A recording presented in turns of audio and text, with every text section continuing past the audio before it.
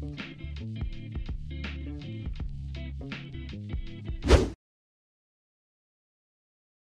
got big dreams that all about to come true. Chilling at the top with a nice view. It's a good life right now. It's a good life right now. Said I got big dreams that all about to come true. Yeah. DJ Chris in the house.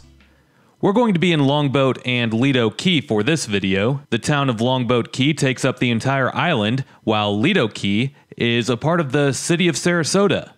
Within Lido Key is St. Armands Circle, or sometimes it'll be referred to as St. Armands Key. Regardless, at the end of this video, I'll be giving a Chris livability score for both Longboat and Lido Key, so make sure that you stay tuned for that. We start the video passing over Longboat Pass on the Longboat Pass Bridge, which connects Longboat Key with Anna Maria Island to the north. It's a beautiful area of Florida, no doubt. And to see more videos from this area, including Anna Maria Island, make sure to check out my Sarasota and Bradenton playlist. That's, of course, after you're done watching this video and you've hit that like button. Oh, and don't forget to subscribe if you haven't already. Well, in order to be able to live on Longboat Key, it helps if you're a big-time baller, or maybe I should say rock star, like Joe Perry, who's the lead guitarist of Aerosmith. Another one-time resident of Longboat Key that you might have heard of is Stephen King. Well, it doesn't stop there, as right next to Lido Key is Bird Key, and on it, Jerry Springer was a longtime resident before his recent passing. The lead singer of AC/DC, Brian Johnson, also resides on Bird Key, and so does one of the greatest tennis players of all time, Martina Navratilova.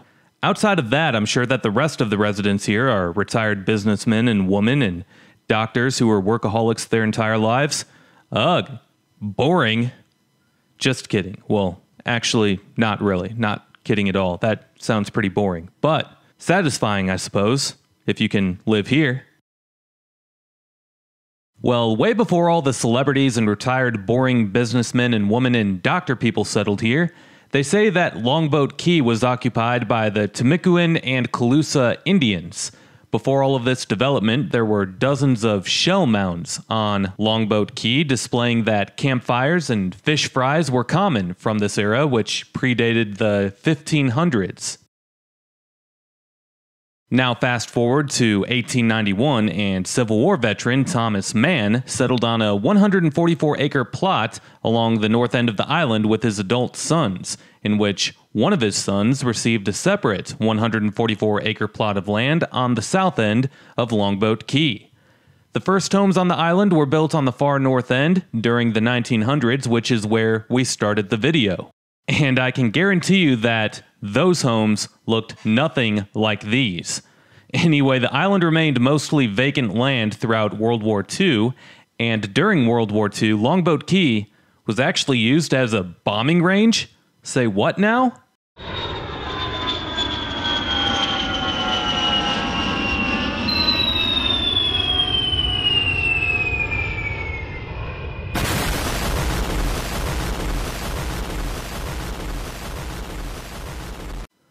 Not only would bombs be dropped on the island, but planes a part of the Air Force would fire .50 calibers over the island for target practice.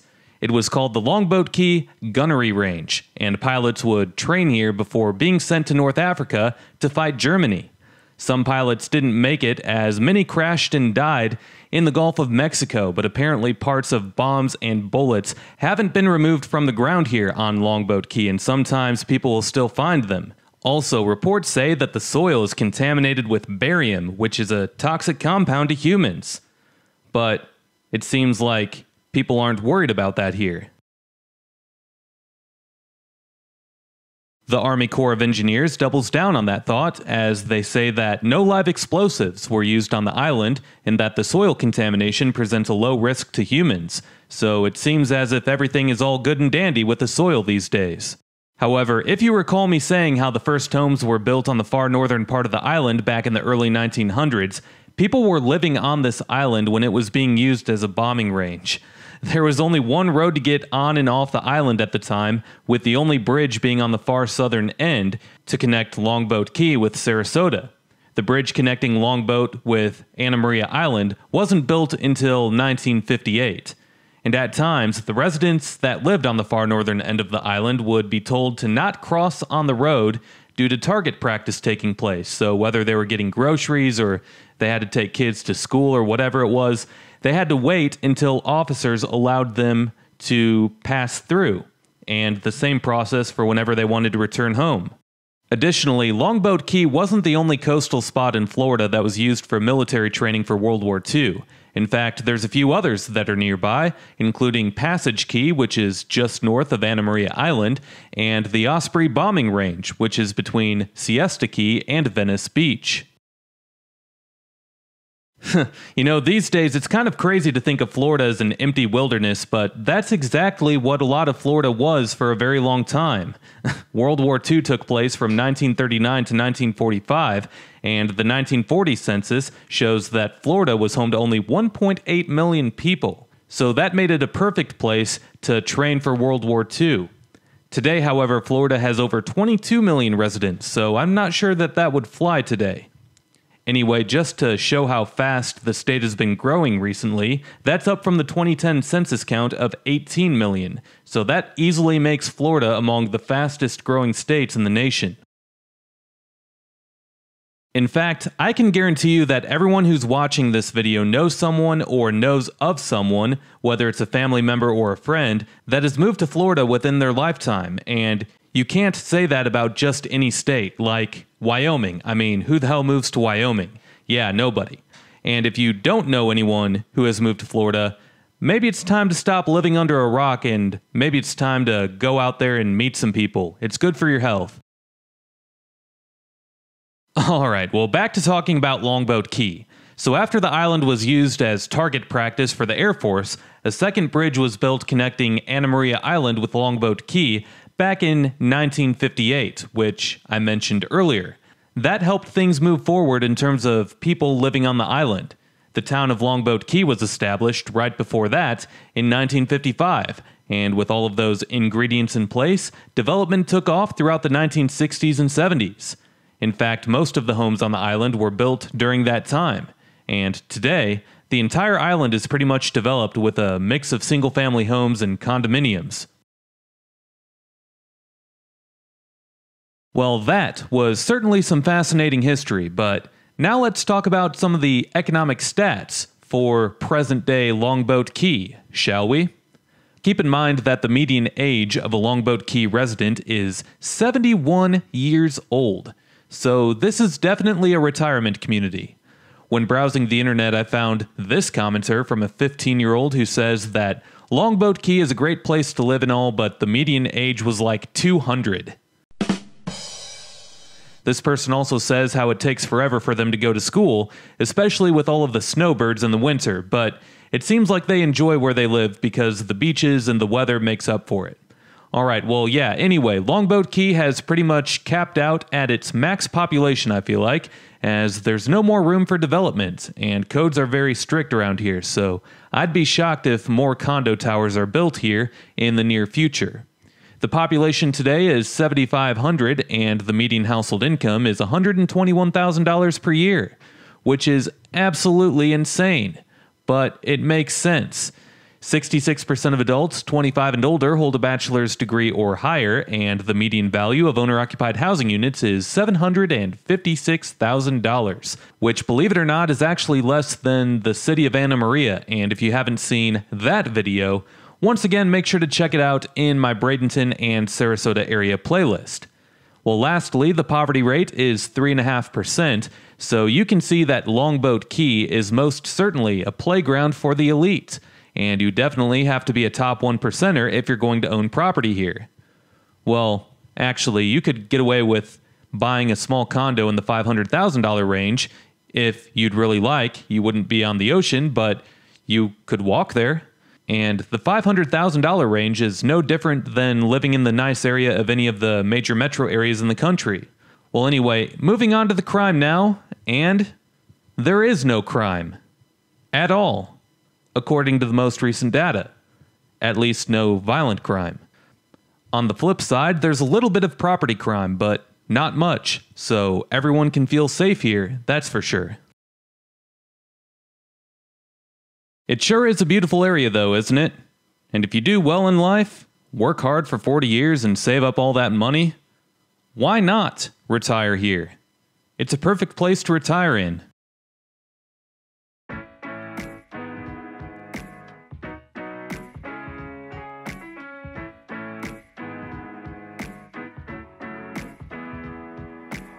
I'm finally on my way to all my better days. Don't care what people say, I make the world my stage. Life is a beach, I hit the ocean trying to catch a wave. Dive in the water, all my problems seem to float away. I'ma keep it real, I just wanna chill. I don't worry about a thing, I just do it for the thrill. Grass is always greener when you're sitting on a hill, and the glass is never empty cause I keep it real. I got big dreams that all about to come true. Chilling at the top with a nice view. It's a good life right now, it's a good life right now. Said I got big dreams that all about to come true. Chilling at the top with a nice view. It's a good life right now, it's a good life right now. Good life, it's a good life. Good life, it's a good life right now. Good life, it's a good life. It's a good life right now. Good life, it's a good life. Good life, it's a good life right now. Good life, it's a good life. It's a good life right now. Wake up, feel amazing, good vibes, no hesitation. Big smile, so contagious, great times, they out here waiting. I planted these seeds down, I'm watching these flowers bloom. I'm feeling alright now, I'm getting the good news. I'm leaning on faith, yeah, I'm right where I'm supposed to be. Got my head in the clouds, I hope I never leave. The best is yet to come, I know it, I know it. I got big dreams that all about to come true. Chilling at the top with a nice view. It's a good life right now, it's a good life right now. Said I got big dreams that all about to come true. Chilling at the top with a nice view. It's a good life right now, it's a good life right now. Good life, it's a good life. Good life, it's a good life right now. Good life, it's a good life. It's a good life right now. Good life, it's a good life. Good life, it's a good life right now. Good life, it's a good life. It's a good life right now. The best is yet to come, I know it, I know it. The best is yet to come, I know it, I know it. The best is yet to come, I know it, I know it. The best is yet to come, I know it, I know it. Good life, it's a good life. Good life, it's a good life right now. Good life, it's a good life. It's a good life right now. Good life, it's a good life. Good life, it's a good life right now. Good life, it's a good life. It's a good life right now.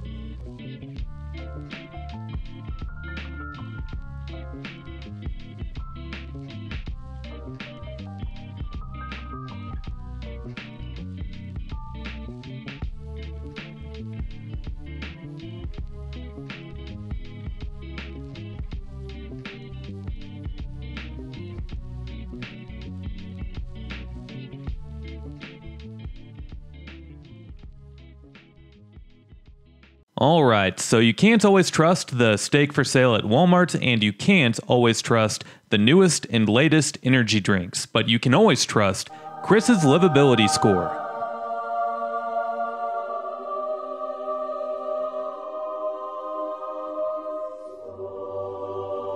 We'll be doing this again for Lido Key at the end of the video. For Longboat Key, the first category is education. Like the one 15-year-old kid said, it's a retirement community, and the schools are further inland. They're not bad schools though, so the schools get a 10 out of 20. Crime is non-existent, and if the property crime were below 500 for every 100,000 residents, I would give it a perfect score, but it gets the next best thing at a 19 out of 20. Just like with how the violent crime doesn't exist here, however, neither does a downtown, so it gets a 0 out of 20. Sorry, Longboat Key. The economy is also non-existent, as Longboat Key is essentially a retirement community. However, the nearby islands of Anna Maria, Lido, and Siesta Key see billions of tourism dollars a year. Also, the residents, or should I say the retirees, that live here have plenty of money. The economy isn't a concern on Longboat Key because there doesn't need to be an economy here. There doesn't need to be high-paying jobs available, so we'll go neutral at a 10 out of 20. If you like water, recreational opportunities are plenty in the area, so an 18 out of 20 there. Next on the list is history, and I was quite impressed with learning about the history of Longboat Key, so I'll give it a 16 out of 20. Amenities are far and few between on the island, but you can go to either Anna Maria or Lido Key and shop and dine anywhere that you'd like. It gets a 14 out of 20. The cost of living is absurd on Longboat Key. It gets a 1 out of 20 in that category. All in all, the Chris livability score for Longboat Key is 88 out of 160. The biggest reasons as to why Longboat Key has such a low score is because of the cost of living, the lack of amenities, and a downtown area. The people that move here, though, don't care about all of that, as they just want a place to retire in with nice year-round warm weather and a beach. Longboat Key has actually been ranked as one of the best places to retire in all of Florida year in and year out, so if you have the money, it's definitely a great place to retire. Maybe I will when I'm 70, and at that point, cars will drive themselves, so driving to Anna Maria or Lido Key won't be a nuisance at all.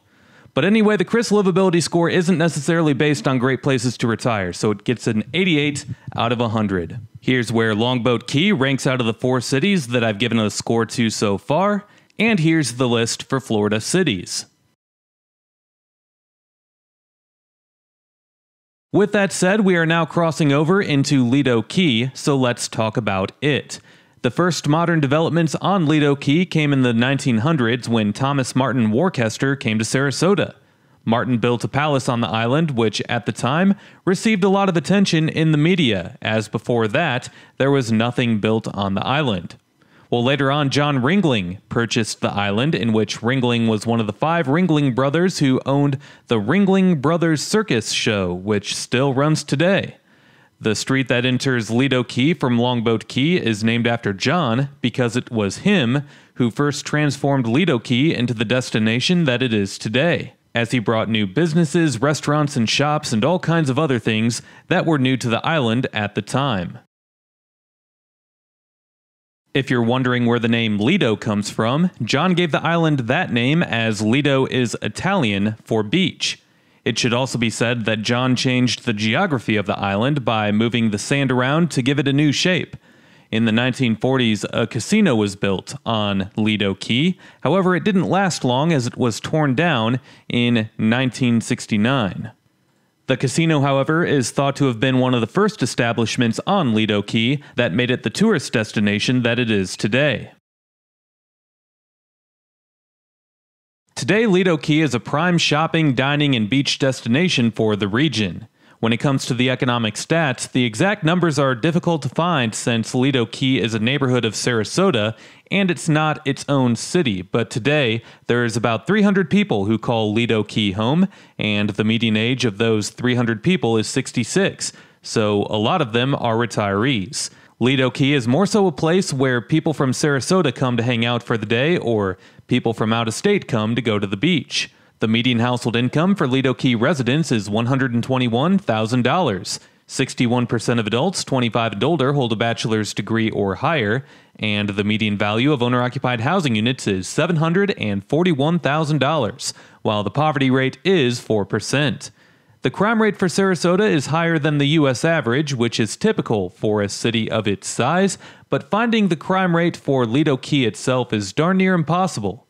But most local guides and people on the internet claim that Lido Key is a very safe place to spend some time at, and I tend to agree based off of everything that I've seen.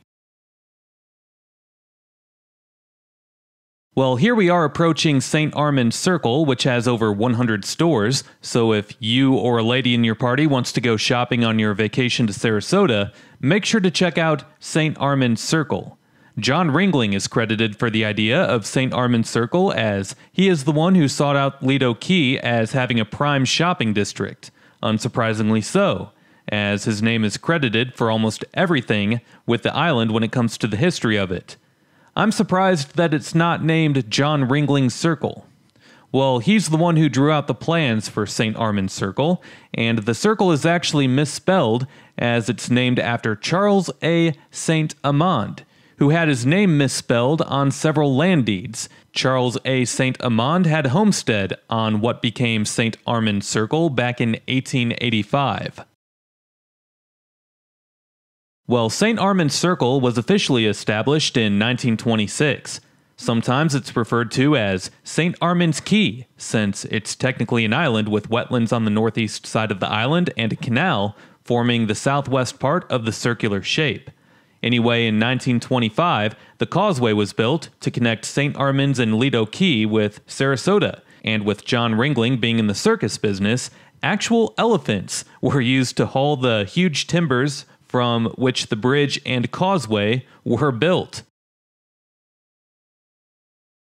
In the 1920s, however, the Depression hit, and John Ringling could no longer keep up with the island financially.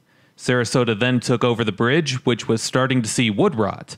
The island started to decay quite a bit, and it wasn't for another 20 years until business started to grow again on St. Armands Circle, and during those 20 years, a lot of St. Armands Circle was empty. By 1955, however, stores came back and things were all good and dandy.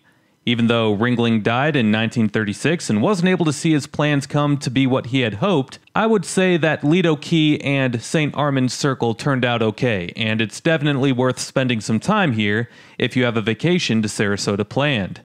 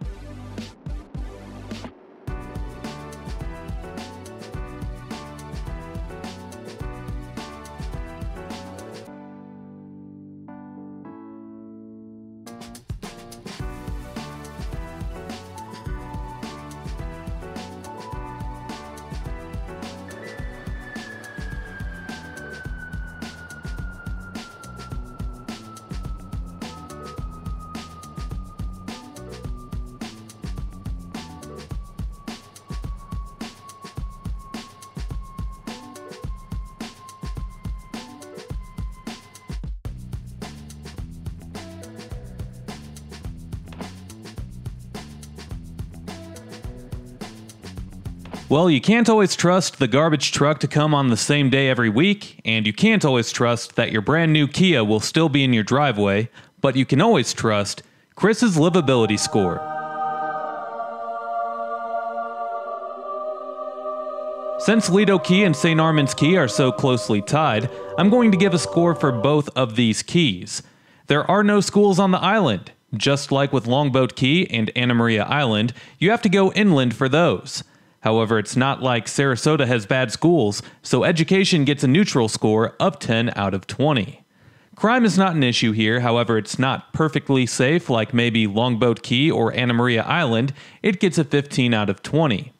Downtown would be St. Armands Circle in this case, which has plenty of history and it's full of life, it gets a 17 out of 20. The economy for not only the island but for the region is strictly tourism based, but it sees a lot of it and it gets a 13 out of 20. Recreational opportunities are plenty for everyone who loves water, so it gets an 18 out of 20. The next category is history, and even though Lido Key and St. Armands Circle were both developed by a circus clown, there's definitely some neat history to consider here. It gets a 12 out of 20. Amenities are plenty and you could spend an entire weekend here and not get bored. It gets a 17 out of 20. The cost of living, just like the other nearby islands, is absurd, so Lido Key and St. Armands Circle, it gets a 1 out of 20. All in all, that is good for a Chris livability score of 103 out of 160. So you can see how with Longboat Key there's no downtown and there's hardly any amenities on the island, whereas Lido Key is full of amenities and there is most certainly a downtown area, so that plays a huge factor into the Chris livability score. I mean, what can I say? I like having a walkable downtown. Can you blame me? I got big dreams that all about to come true. Chilling at the top with a nice view.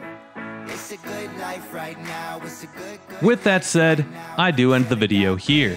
And do me a favor, as if you enjoyed this video, make sure to drop a like, comment, and subscribe if you haven't already, as doing all of those things helps these videos destroy the evil monster that is the YouTube algorithm. Also make sure to hit that notification bell and select yes, so that you can be notified every time that I upload a new video. If you enjoyed this video, then you might enjoy checking out some of the featured playlists on this channel. Videos with amazing insights on other places like what you saw here can be found in my Gulf Coast Cities and Towns playlist, can be found in my Florida playlist, can be found in my Sarasota and Bradenton area playlist, and it can be found in my Tourist Towns playlist. Last but not least, if you can't get enough of me on here, you can always go follow me on my other social media accounts, and those links are below. We'll see you next time. Peace!